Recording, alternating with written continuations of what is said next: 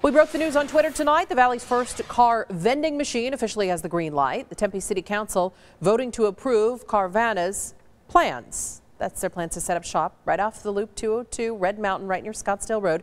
Here's how it works. You buy the car online, and if you don't want it delivered or taken to a warehouse, you go over to this vending machine. And when you show up, you'll get a custom-made coin, drop it in the machine there, and eventually, just like a snack, it dispenses. No timetable yet for an opening day. Tired of playing bus driver for your kids?